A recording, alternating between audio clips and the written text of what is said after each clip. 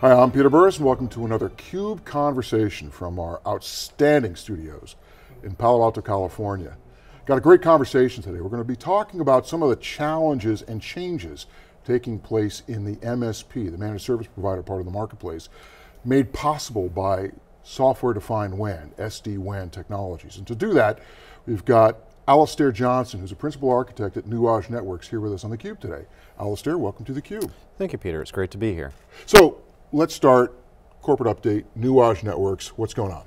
Well, we've had a pretty good year so far. A number of customers that we'll be announcing over the next few months that we've established this year, in addition to the major wins that I'm sure most of the market's familiar with over the last few years.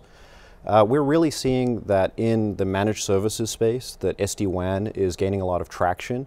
We're finding that particularly outside of North America, but with increasing North American interest, that enterprises are looking towards a managed SD-WAN service as opposed to doing it themselves.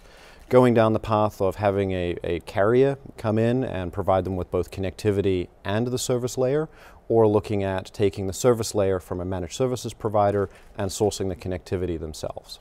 So this is an area that's especially fruitful and open for some significant innovation, and innovation that's going to have enormous impact on how the market behaves.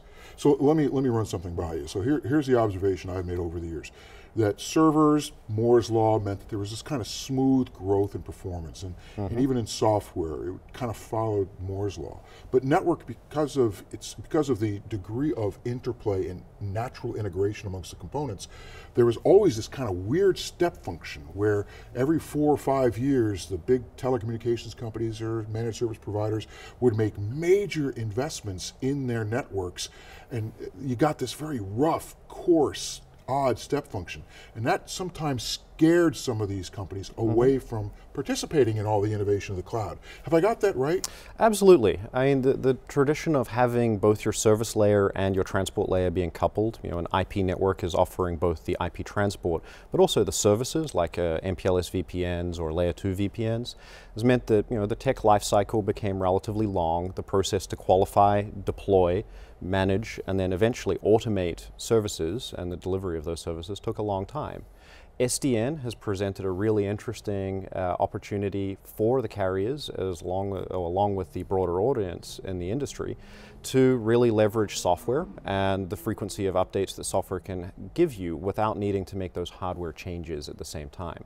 So you can still do the hardware changes, but you get a smoother upward innovation curve. Absolutely. So the underlying transport platforms, the routers, the DWDM systems, etc., those can be changed as needed to by capacity demands or vendor changes or new technology that comes out in those spaces. But we can use SDN, or in this case SD-WAN, to smooth out the service offering on the top. And as it becomes a software delivered function, we can upgrade that much faster. We can roll it out much more like we update our cell phones, our tablets, etc., and introduce new functionality into the service layer much faster than we were able to do in the past, where we had very much a hardware coupled service offering. Now, I made a comment that in many respects some of the big telecommunications companies, some of the big MSPs, have not participated in this explosive innovation that's associated with the cloud. And part of the reason is because when you think about cloud, someone can say, I can think of a new service, and then they can create it and deploy it because it's largely in software. Whereas a lot of the telecommunications MSP type companies go, I could think of a new service, but then they look around and they say, oh, the hardware's not ready and I got to wait for the hardware to be ready. How does this notion of SD-WAN and this software-defined service layers start to alter the way that some of these big companies think about their underlying infrastructure cost structures, how they think about automation, how they think about competing for new services? Well, it becomes a very big competitive differentiator because I can be a carrier and I can offer new services much faster, as we touched on. I'm getting a benefit of automation very quickly because SDN was heavily around automating the configuration and the service elements. And I can become a lot more cost effective with that. Customers are looking for more self-control, more self-management, information diagnostics, tooling, etc., but without the overheads of running very large IT and network specialized personnel. So the carriers get that advantage, the enterprises get that advantage, everyone is getting effectively a much more modern service experience. We saw that with the cloud, I guess, revolution, if you want to put it that way. That I no longer needed to order a server, put it in a rack, deploy an operating system, put my application on it, take 6 months. That changed with the cloud. Everyone understands that. The network layer did not change as fast. And that's where we saw SDN in the data centers come along to address that problem. That's what we're solving with SD-WAN as well.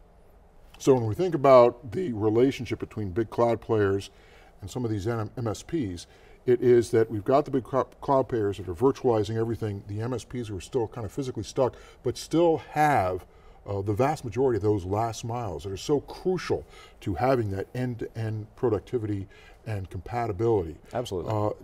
Does that start to change as we start to think about new wireless technologies?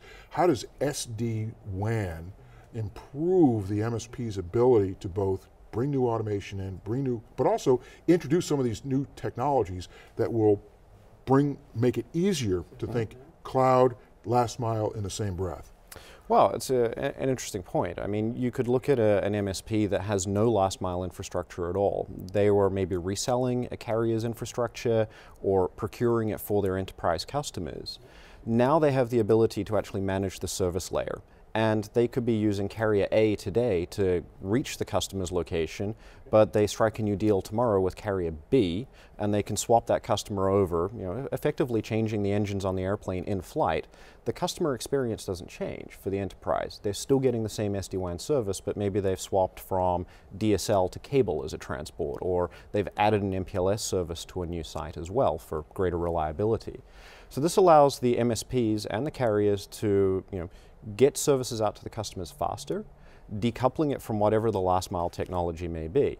And this is where there's opportunities for wireless. We're seeing a lot of interest from enterprises to augment with LTE and in the future 5G as a backup connectivity to their sites, particularly in retail. I mean, I'm sure in Silicon Valley you've seen everyone here is swiping your card on a tablet. Well, you don't want that tablet to be offline. It needs connectivity or they're not making money. So making sure you have reliable connectivity with the same experience is a big deal for these enterprises and their MSPs. But it now becomes part of a coherent solution as opposed to I'm going to do my cloud thing and I'm going to do my MSP thing. Absolutely. And so that's another area where we're seeing a lot of interest. I mean, even if I look at what our internal IT is doing, which is, we need to make sure that the cloud is part of our WAN.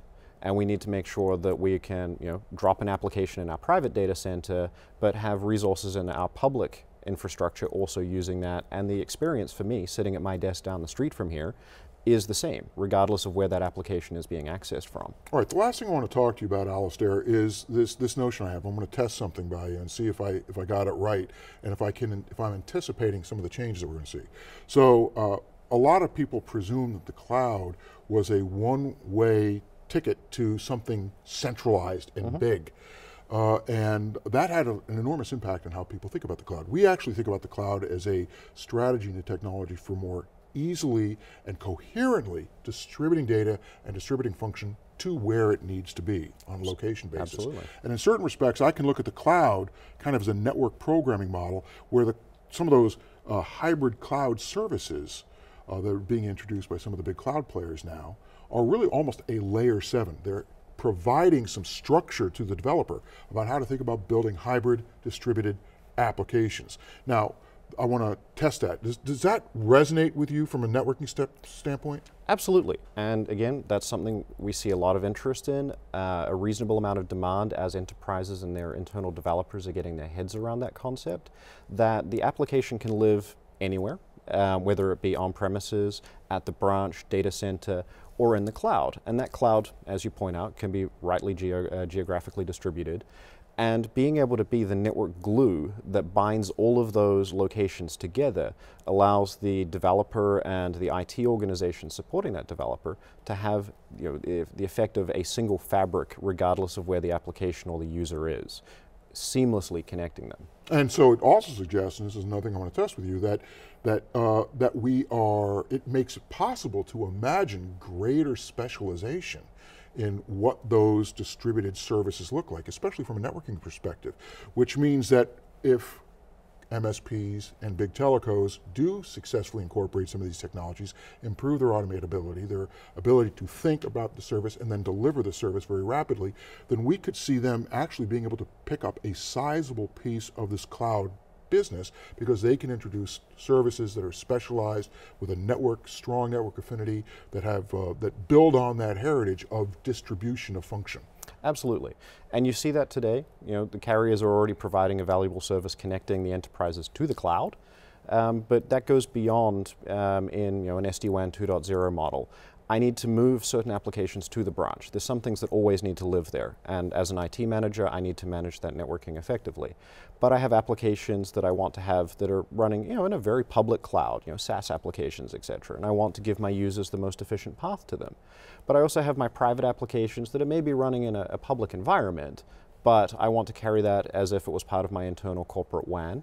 And being able to get that from an enterprise, services perspective, from an MSP, from a carrier that can bundle all of this together, well, that's a huge advantage and a time saving for me. Yeah, the one other thing I'd say is that we're actually talking to some very large enterprises right now that are discovering that their customers, their customers are demanding very concrete, strict, and well-documented notions of the capabilities that they provide. And this idea of SD-WAN is making it easier for them to sell services into companies that want that digital interface, that highly competent working digital interface. Absolutely.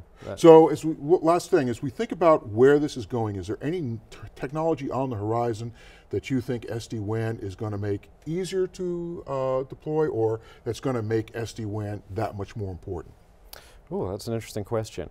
I think as the ongoing digital transformation of business happens, where connectivity is more important than ever, making sure it's reliable and available, and that the user experience, regardless of what type of site I'm visiting as an enterprise employee, making sure that my telephony works, that I can access my documents, that my R&D teams can span the globe.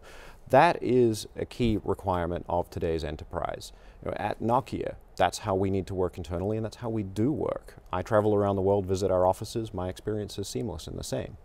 And that, I think, is where SD-WAN's bringing a huge amount of automation, value, security in many cases. I can tell you some great anecdotes that we found in the SD-WAN world there. And just the management and control layer. Well, let's save another CUBE conversation to talk about those security anecdotes.